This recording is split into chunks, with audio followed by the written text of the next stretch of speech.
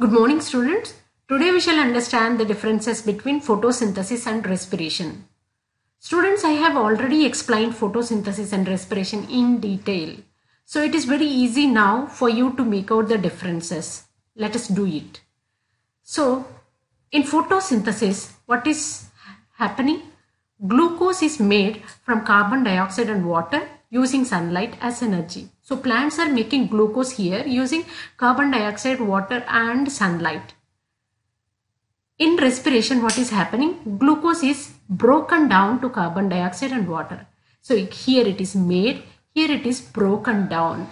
So that is the difference. Then photosynthesis is an anabolic process. What is anabolic process? It is a process in which bigger molecules are made from small molecules. So here glucose is made from simple molecules called carbon dioxide and water. So it is anabolism. It is an anabolic process. Now the opposite is catabolic process. Respiration is a catabolic process where the bigger molecules are broken down to simpler substances. See, glucose is broken down to carbon dioxide and water. So it is breaking process. This is making process. Making process is anabolic. Breaking process is catabolic. Got it? Now, photosynthesis requires sunlight. So this process requires sunlight, right? Yes. Does this respiration require sunlight? No. So, because it requires sunlight, it takes place only during daytime. Because it is independent of sunlight, it takes place day and night.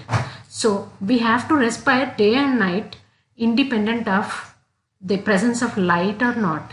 Right? So, this takes place day and night.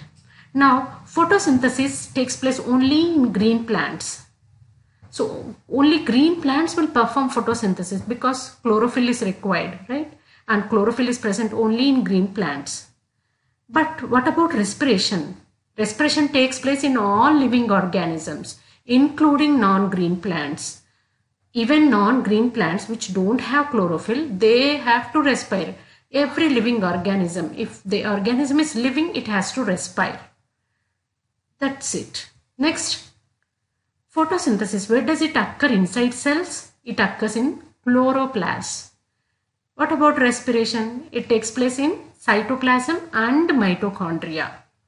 If you consider aerobic respiration, that is what is happening in most of the organisms, no? So it occurs in cytoplasm and mitochondria.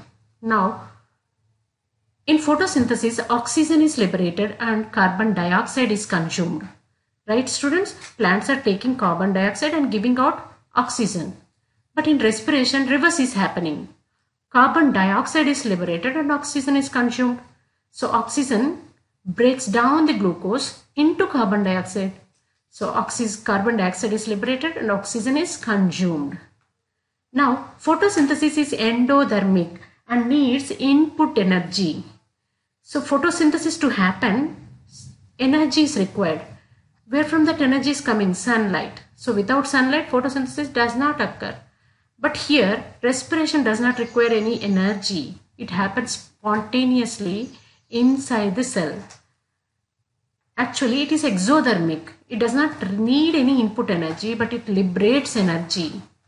Here, it needs energy and produces the storage food material glucose. Got it? So this is endothermic, this is exothermic. Then finally you can write the equations also under the differences. See here, carbon dioxide reacts with water in presence of sunlight and chlorophyll, gives rise to glucose, water and oxygen. Now what is happening here? Glucose reacts with oxygen and is broken down to carbon dioxide, water and energy. Almost similarity is there in the equation, except water is not there here. Got it? So these are the differences between photosynthesis and respiration. Got it, students? I hope you got it. Thank you.